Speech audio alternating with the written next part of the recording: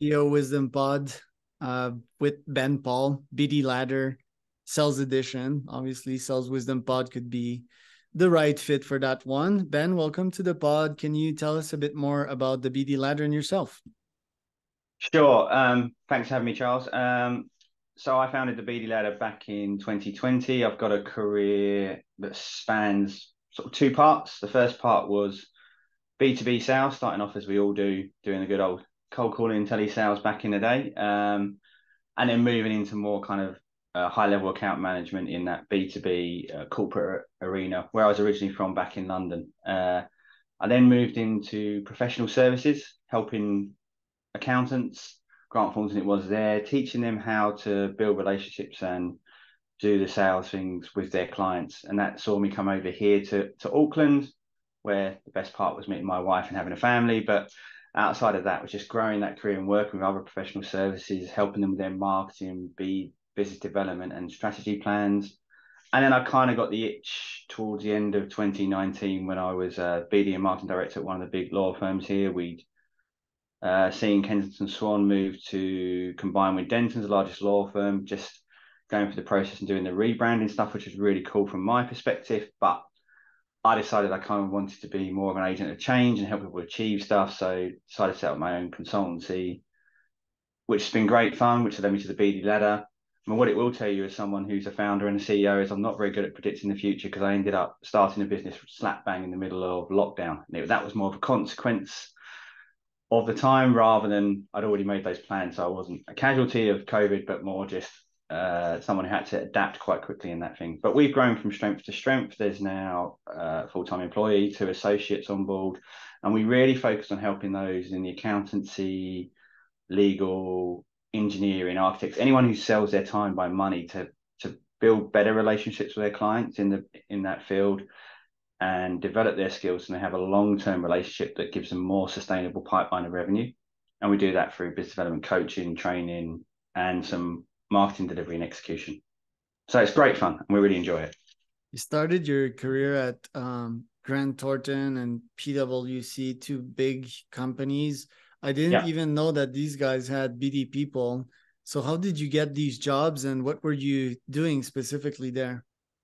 So yeah, I started my professional services career there. So I'd been working selling some e-learning in London for a company called Intellexus and then ILX Group, and that was great fun. But look, I wanted to make a change and do something that was a bit more. That was quite getting towards quite product focused sales, and I wanted to do something a bit more intellectually challenged, more service focused. So reached out to some recruiters and had a conversation with Grant Thornton, and then through the interview process, it was really interesting because they wanted someone to come in to sit with their partners and kind of teach them how to sell. So in the world of professional services, particularly at that time, there really was only one model, which was business development enabling those technical people to have better conversations. They're ultimately doing the sales work, but sharing that experience and coaching them along the journey.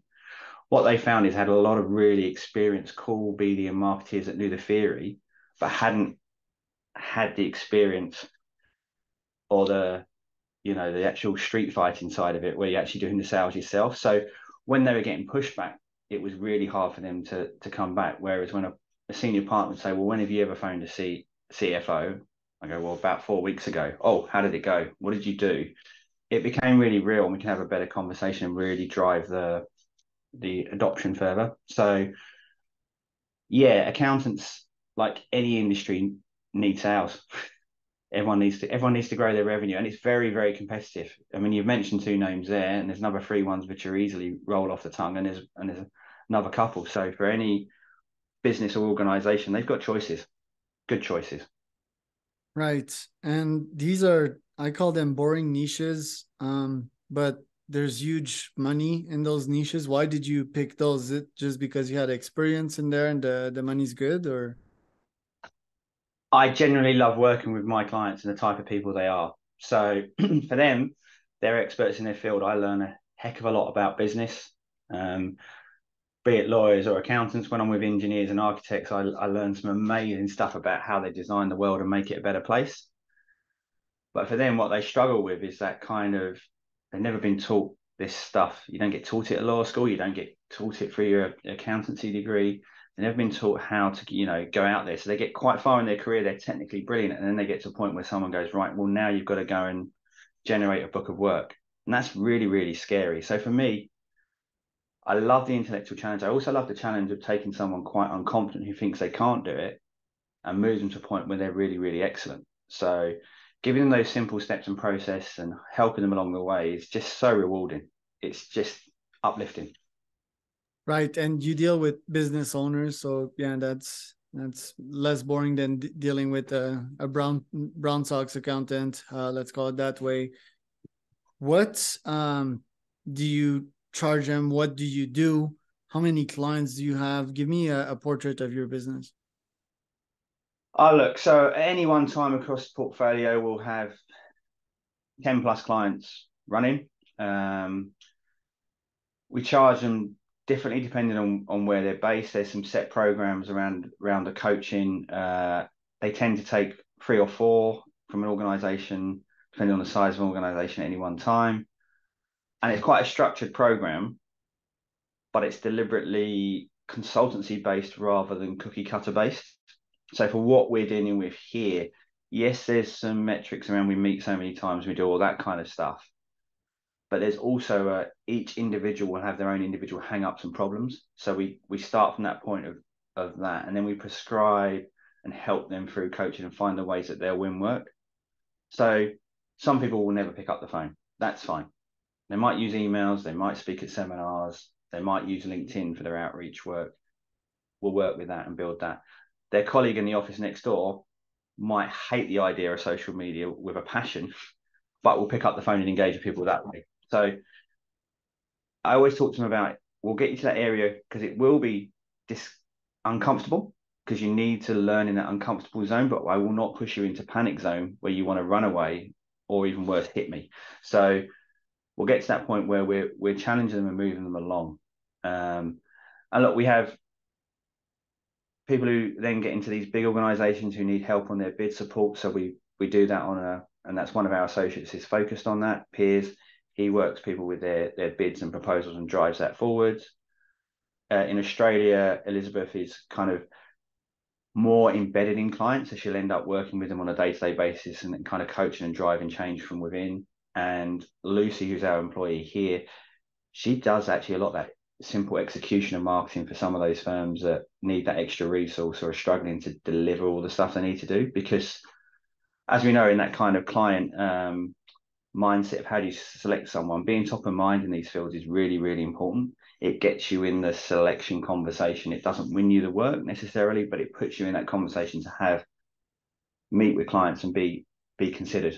So that consideration part she really works on for them in this field.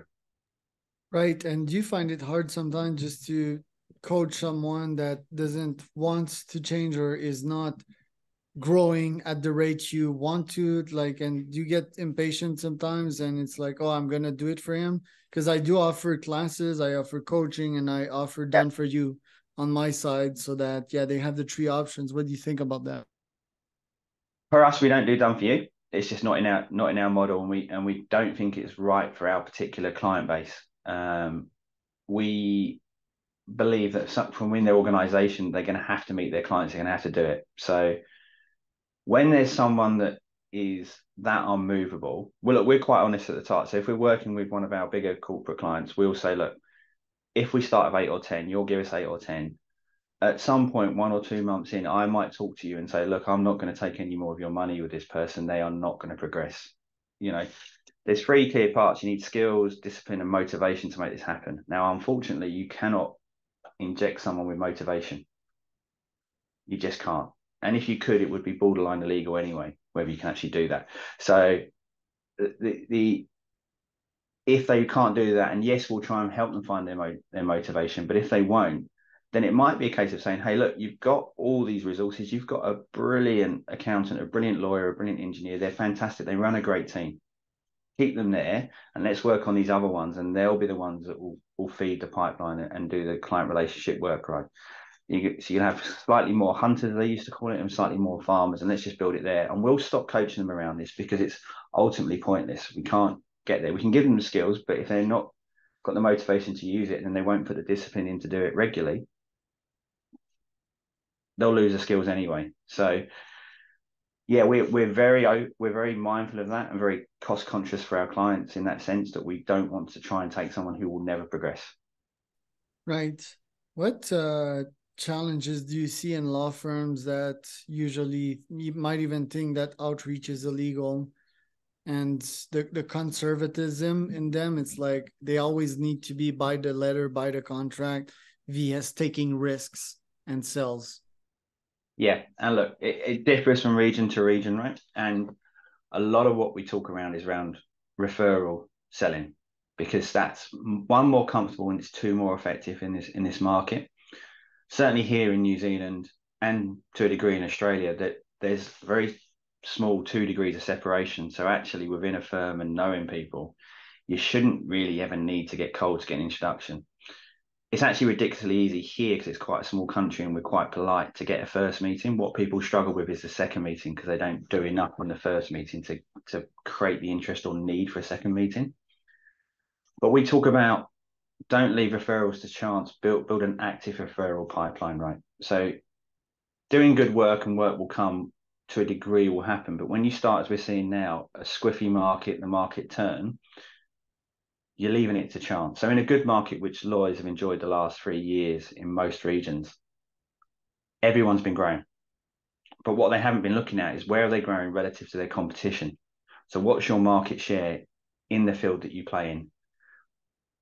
And has that grown more than your competitors or less? Because if your market share is low, as soon as the market turns, you're going to be in trouble, because your costs have risen and you're in that pinch point. And if you're relying on referrals and you don't know how they're coming from or how to farm them, you're even more in trouble. So we're talking about active referral programs. How you, at the end of a job, you reaffirm that you did a good job, sit with a client, and then actively ask them who else within their organization or who within their network they can refer you to. And then we work through a program of, when you do enough meetings, you have enough time, offer the person in front of you, who do you want me to refer you to? Because more often than not, they will then instantly come back to you and say, I'm not sure, or I want a couple of people, but who can I refer you to? And it starts becoming a really self-sustaining model. So that's really key for them. And the other thing that's key is, there's 3 buckets of who you can talk to: clients, referrers in this industry. So lawyers get referrers from accountants get referrers from lawyers. You even get referrers from non-competing law firms. And then there's targets. Actually, for most people, they can exist in the first 2 buckets, referrers and clients. And then it's just having the discipline every week to send those emails in 15 minutes or whatever it might be, to build 2 or 3 relationship development meetings every week. And the more you build will lead to more referrals and more meetings, and it's self-sustaining. So actually, they can do it really easily without having any of these worries, but it's just building that structure and that place, and giving them the confidence and the tools to do so. Right. You've been through the dot-com crash in the 2000s. You've been through Yep. the 2007 economic crisis, 2008.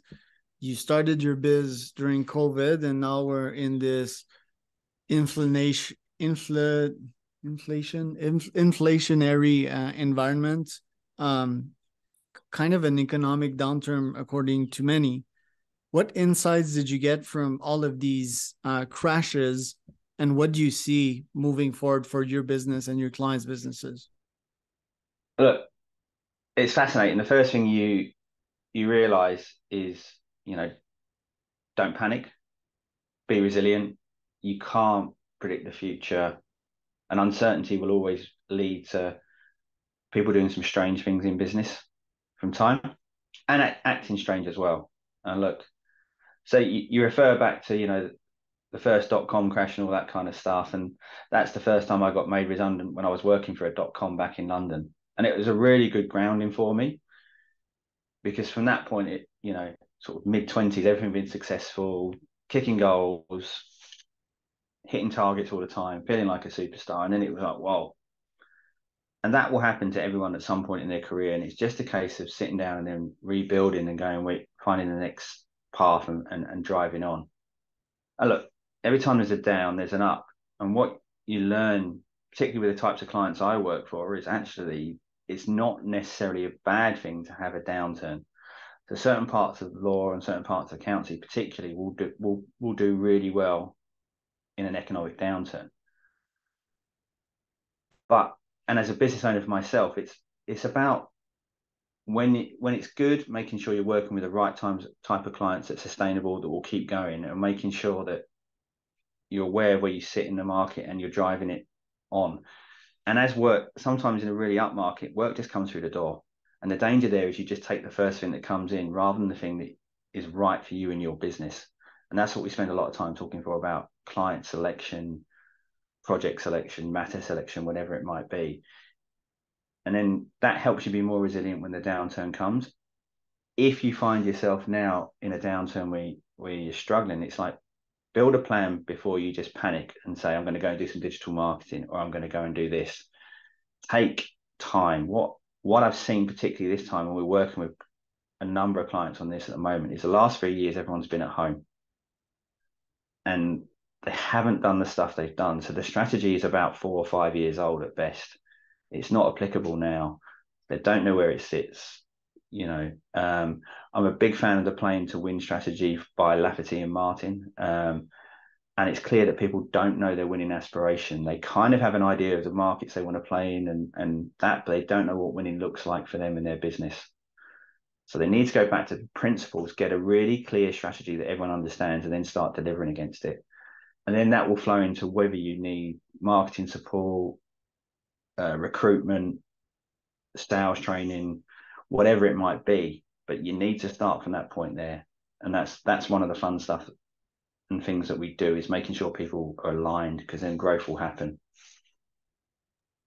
So playing to win, yeah. Playing to win, not just playing the game. It's funny. Well, Yeah. I mean, a lot of these books, they just reinvent a concept or rephrase a concept. I'm not saying they are. I think I read that book at some point, but yeah, it's basically saying to follow your strategy, to implement it scientifically and observing the results before you give up and move on to something else, right? Yeah, and I think one of the key parts is, what's your winning aspiration? People, it isn't, the idea of we just want to be the best lawyers. I mean, that untangible, right? The idea, back when Apple really grew, the idea of, we want to change the world by enabling people through technology. Well, wow, that's kind of cool. You can get along that, right? Or as McDonald's say, we want to be known as the destination for families with the best customer service, the restaurant they choose to go to in their community, right? You go, well, and that's something tangible and you can measure. Our families going there, do they see it as that place, right? Kind of stuff, as opposed to, we want to sell the most amount of burgers you can ever imagine. So really kind of getting that right then goes in, and you follow through all the stuff, and you know where it is. And what's good about it's 5 steps, and anything that's, you can write this on a page once you've got it. So if you've got your strategy on a page, you can action it. It's not to say you don't need detailed and massive documents, but for people within an organization to take it forward and then talk about it and carry it forward and drive forward, you need to be able to explain it on a page, because that will stick in the human mind. So that's what I think is really clever about that. Right. Thank you, Ben. It's already over, time passed quite quick. Where can people find out more about you? They can hit me up on LinkedIn if they choose to. We have a YouTube channel and all the social media channels, and bdladder.com is nice and simple. That's our website. There's loads of articles and insights, and we give away these free tools and free booklets that people can download. Really, really powerful.